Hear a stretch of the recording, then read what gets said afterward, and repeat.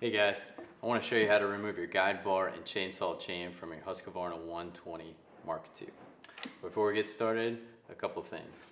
First of all, we want to prevent an accidental start. We'll remove these 3 screws from the top, the filter cover, and take the cover off. Once the cover is off, we'll pull the cap off of the spark plug. Second, we'll go ahead and make sure that the chain brake is disengaged by pulling back. Alright, and then we're going to start by removing the guide bar nuts from the post.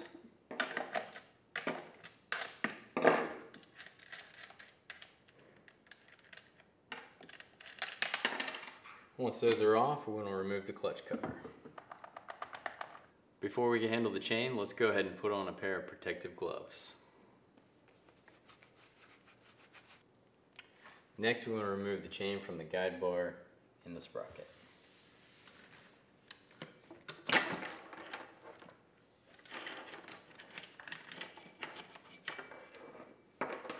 Now we'll remove the guide bar,